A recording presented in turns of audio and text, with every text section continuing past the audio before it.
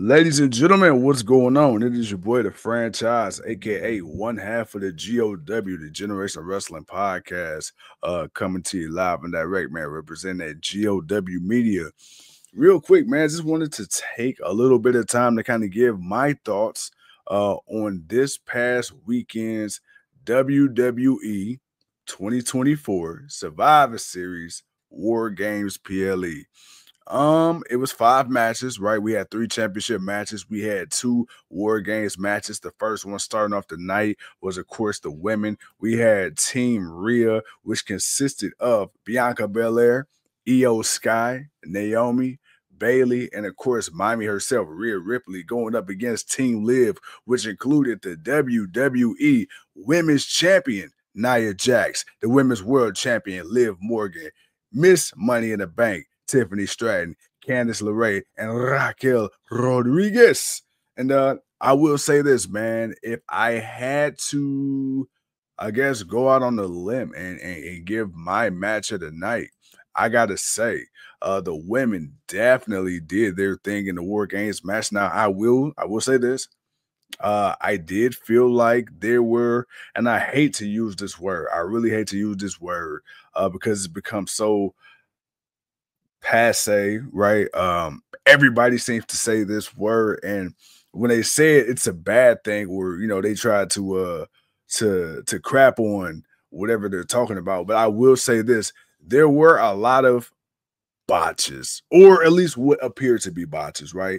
Again, don't want to be that guy, but there were a lot of moves, and it could just be camera angle too, kind of showing us a little bit more of what we probably weren't supposed to see during certain setups and stuff like that. But it is what it is, man. It's pro wrestling. And then anytime you have a match, a specialty match like this, like a War Games, I mean, you figure what you got, 6 tons of steel, I believe they said. You got 2 big ass rings, you got 10 women. Well, I guess in this case, 10 people, because you had 10 women in one match and 10 men in the other, fighting. There's a lot of moving parts. So I get it, I understand, but there were a lot of like, okay, like sloppy. But overall, it was what it was. I thoroughly enjoyed the match of Io Sky. Io did the damn thing. I mean, Io is to War Games what Kofi Kingston is to the Royal Rumble, is what Brock Lesnar is to SummerSlam, is what Shawn Michaels and The Undertaker are to WrestleMania. There's just certain people who are synonymous with certain events, certain match types, certain pay-per-views, and Io Sky, once again, inside of a trash can, doing a moonsault 20 feet off the top of the cage. How she didn't break her feet, I don't know. I don't understand it. But again, she's the genius of the sky for a reason. So I thoroughly enjoyed that. Tiffany Stratton, you had a moment in time where it looked like Tiffany was going to tease the cash in. Was she or was she not? But of course, that didn't happen. Then let's talk about the men's triple threat. Let me see here. We have for the United States, no, excuse me, for the Intercontinental Championship, we had that boy Big Bad Braun Breaker defending his title against Sheamus and that boy LUDWIG KAISER. Now, Braun Breaker, he ended up retaining. Sheamus, he did real great. He did great. But I will say this, man, the person who had the standout match tonight, performance in this match was LUDWIG KAISER. LUDWIG KAISER, I loved him and Giovanni Vinci, especially in NXT when they were a tag team as part of the Imperium Collective. I like that.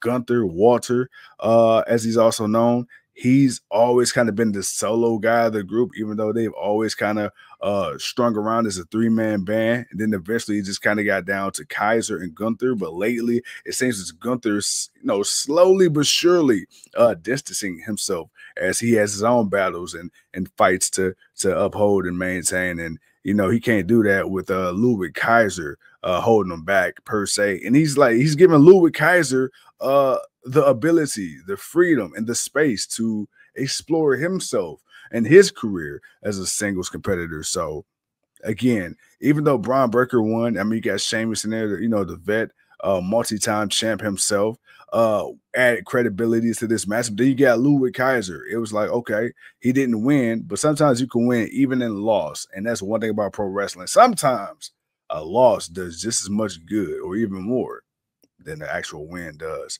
All right, moving forward, we got the World Heavyweight Championship. Speaking of Gunther, we got the reigning, defending WWE World Heavyweight Champion Gunther going up against the former WWE World Heavyweight Champion, former El Campeon, former Senior Money in the Bank Damian Priest. And this was everything I thought it was going to be. It was a hard-hitting match. It was a good match. It was a tough fight. Priest said, hey, look, you might be the king of the ring. You might be a general when it comes to this mat, but when it comes to the streets, I'm the king, baby. And boy, did Damian Priest, did he show. He is definitely a king. I will say this, even though Priest ended up losing, I'm excited to see them revisit this in the future. I personally don't think Gunther's going to lose the title for the rest of the year. I think he's going to go into WrestleMania. We shall see. We still got to get past Royal Rumble. And I think maybe Elimination Chamber before we get to Mania, if I'm not mistaken. There's been a tease. Goldberg said his last match will be in 2025. They've teased Gunther. They teased Goldberg. So I think once Gunther gets through Goldberg, then we can revisit this whole thing with Damian Priest. We shall see. All right. But then. So let's see. We talked about the U.S. We didn't talk about the U.S. The United States Championship, a very quick match. We got, at the time, reigning champion L.A. Knight, going up against that boy Shinsuke Nakamura. And when I say this match ended very quick, I did not expect the match to end as quick as it did. I was thoroughly shocked, but in the best way possible. I mean, we just had Shinsuke come back to WWE television. He's been doing this thing, I believe, in New Japan ever since he's been off of WWE television, if I'm not mistaken. So we know we got a brand new iteration of Shinsuke Nakamura, this very heel, this very it seems true to form, true to self version of Shinsuke Nakamura, who ended up picking up a very quick victory over L.A. Knight, and became your new WWE United States champion. And then, of course, the main event, the Men's Survivor Series War Games, where you had Roman Reigns, you got Jimmy and Jay Uso throwing the ones up, you got the honorary Uso from Sammy Uso from the penitentiary, the Uso penitentiary, and that boy CM Punk, they teamed up against Solo Sikoa, Jacob Fatu, and he made it known he loved his tribal chief, Tama Tonga Loa, and that boy from Tsunami State, Big Bad Bronson Reed. Yeah, man, let me tell you.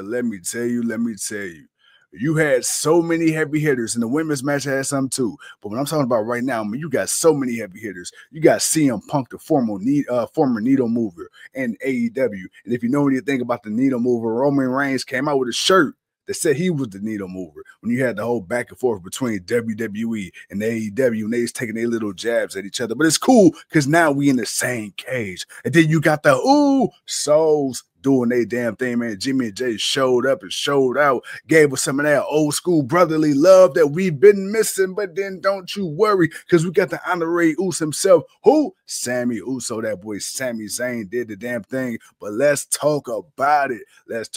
Solo Sikoa being very methodical, being the OG that he is, kept it cool, kept it gangster, was the last one to come out on the on the Bloodline 2.0 side. But let's talk about that boy, the Samoan werewolf, that boy Jacob Fatu. That boy Jacob Fatu was made for the WWE, baby. Jacob Fatu was made for mainstream. Jacob Fatu was made for entertainment. I know before Jacob Fatu got signed, before the Samoan werewolf got signed, I know there was rumblings, there was inklings and rumors. Is he too wild for the WWE? Can he play along within the WWE system? Is he too violent? Is he too street? Is he too real? Nah, brother. That boy Jacob Fatu said, yeah, we could bring this real shit. We could bring it to the mainstream and we can make it do what it do. The Samoan werewolf did a great job in his first War Games. He did great. Tama Tonga, once again, being the crazy SOB he is, he was very entertaining in this match. Solo Sikoa calling the shots, very entertaining. That boy Big Bronson Reed, the monster, man. Dude, colossal splash off the top. I believe he broke his toe or something like that. I got to go back and recheck what I saw earlier, if that is indeed the case. After a big splash through the table, man, he took all of that, man. So again, great match though. Well, I'm not gonna say great match. It was an entertaining match. I, for one, was under the impression that maybe somebody like The Rock would be coming back, the final boss. But I think we got him already at Bad Blood. So it's like, you know, my partner Too Cold said, well, what's the point of him coming back 2 pay-per-views in a row and just not say anything? But again, you know, hey, it was what it was. Now, did I think as a big 4 pay-per-view, did I think this lived up to the hype and expectations I have of big 4 pay-per-views? Honestly, it did not. I feel like it was very tame. It was very mild, especially giving, you know, the star power in this. It was just a very cut and dry pay-per-view. And sometimes, man, you know, less is more. And in this case, I think even though I didn't get what I expected to get, I got what I needed to. And for that, I can understand and I can appreciate and I can respect that. But with that being said, man, just wanted to come on here, give my quick thoughts. If you haven't already, Generation Wrestling Podcast, be sure to subscribe, like us on all social media and podcast platforms.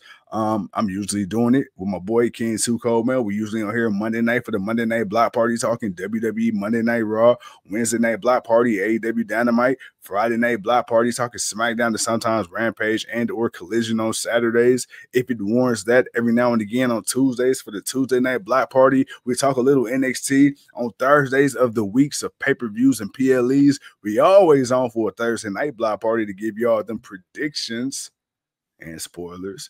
And yeah, so if you love pro wrestling, if you love wrestling content, hell, if you just want to see 2 people talk shit and have fun, and you just want to join in on the party, man, come holler at us, because at the GOW, we all family. Yes, sir. And with that being said, ladies and gentlemen, thank you once again for tuning in to a very special short preview edition of the GOW, the Generation Wrestling Podcast. We'll be coming back on tomorrow, Monday night, to recap in its entirety what happened on SummerSlam. Damn, I'm tired. Thanksgiving weekend, y'all. What happened on Survivor Series, Bloodline, OG Bloodline, the Women's Wargames match, the U.S. title match, the World Heavyweight Championship match, the Intercontinental match, I believe. Oh my God, I'm tired. But anywho, Monday night, man, block party. So come tap in, come tune in. If you haven't already, make sure to subscribe to the Generation Wrestling Podcast. We got interviews with Mickey James, DDP, Godfather, Chris Van Vliet, Thunder Rosa, Jordan Grace, Leo Rush, JTG, Eric Bischoff, Godfather. There's so many more. So if you love pro wrestling and if you love us, man, tune in. Until next time on the Franchise. Peace.